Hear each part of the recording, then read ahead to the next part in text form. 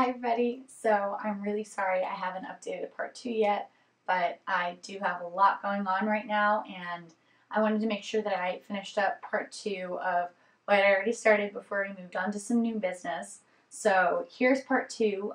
What you're going to see is me at Hangar with Michelle and my friend Jordan, who is an intern there, and she's going to ask a bunch of questions.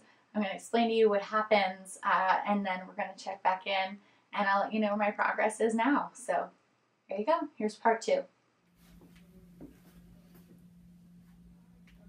So it takes her a little bit of time to get it. Well, often it's not just her getting used to it, but often when they first put the limb on, they don't have enough moisture. Right. So if we put you in a socket, well, now we're trapping that moisture, so it will. Yeah, the humidity will go I up. never thought of that. And it's closed. Aha, there we go. I was opening it though. And the outside one is open. So because of the you can't. I didn't allow you access to your electrodes either. So I don't know where the gain is on the electrodes. Well, it's pretty high on the. What were we having problems with, Melanie, when we did the check? You don't know that we put those in the same ones. Oh, very true. Yeah, true. Yeah, because we could have them backwards right now. She's opening it. Before she couldn't even get it to open. Yeah. Okay. Yeah, so that's good. All right. Now I can't get it to open, but Might not be able to, and it also depends on where you want to put your elbow right back. Yeah, see where it's hitting. See, we're a little bit long because we're hitting here. Yeah. Plus you have the thickness. Okay, just let it hang. Go ahead.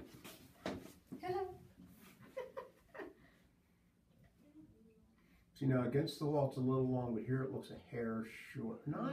You know I'm not looking at the thumb. I can't look at the thumb because Can you close? Because it's but I would almost leave it alone. Actually, it that's a little not short. bad. Yeah.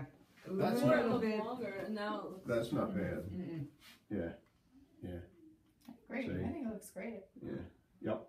I like it just like that. With the rubber band. But that way we get to see. And now the finished arm, this is actually heavier than what it'll be. Oh, okay, cool. Okay.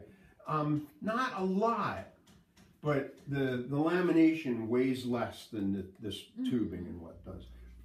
You can see how this is all molded to this. Right. And it's actually, we actually heat it with a torch and it gets really soft, and then we can just kind of put it around and get it where we want it and make the alignment where we want it.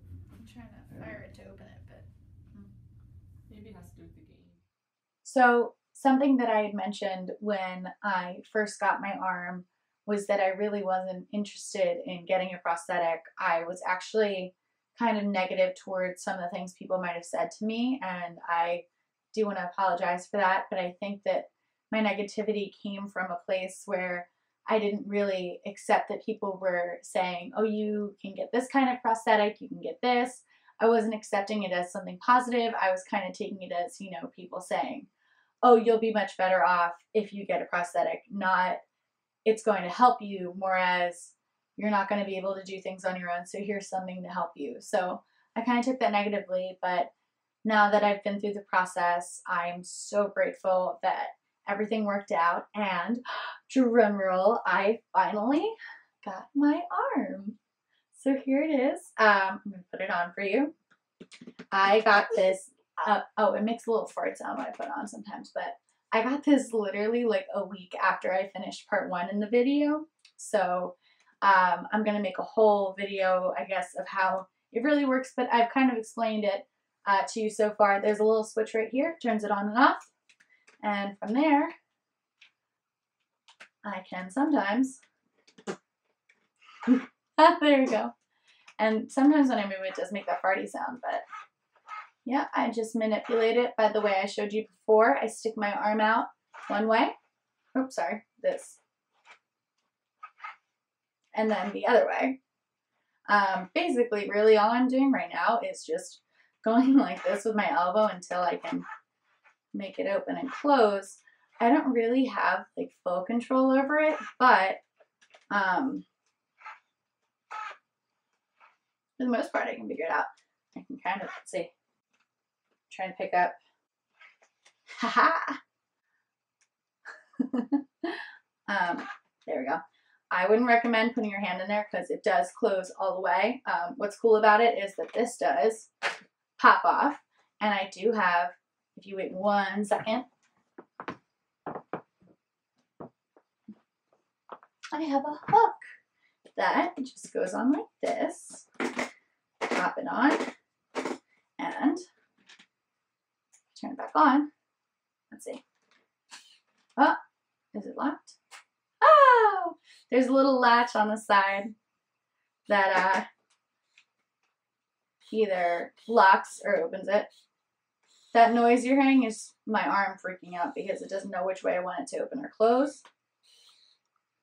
But what's cool about the hook and my farts, sometimes I do have to hold it to get going, but here we go. I'm gonna turn it off.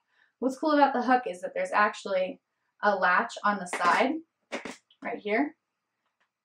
I don't know if you can really see it, but it does manipulate so that I can just open and close it, whereas the hand doesn't have that little feature. So this one is actually pretty cool in functionality. It does have a wrist that you can move like that I can use to push up my glasses. And I do really like both of them, so it has been really cool to play with these.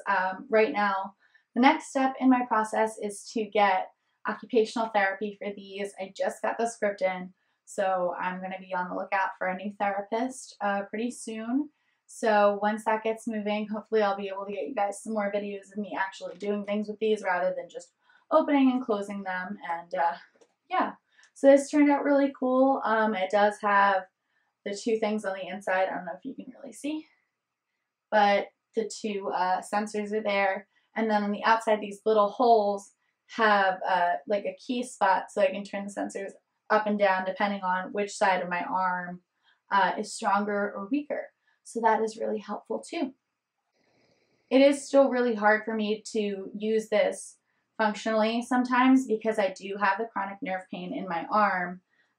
It's hard for me to wear it, so I have been wearing it on and off here and there, but really I've only been bringing it to parties and showing my family how it works. So I'm really glad that I finally got a chance to make a video to show you guys how it works. Please stay tuned for Halloween. I've got some ideas, some tricks up my prosthetic or sleeve, whatever you want to say, for what I'm going to be. If you have any guesses, please let me know. Leave them in the comments if you think you know what I'm going to be for Halloween, but I'll let you know it's somebody who's pretty badass. But yeah, thank you guys so much for staying in touch, and I will update you. Check my Instagram, check my Snapchat, Where's Waldman, and I'm going to be updating as much as I possibly can. Happy Halloween, and I'll talk to you guys soon. Thanks.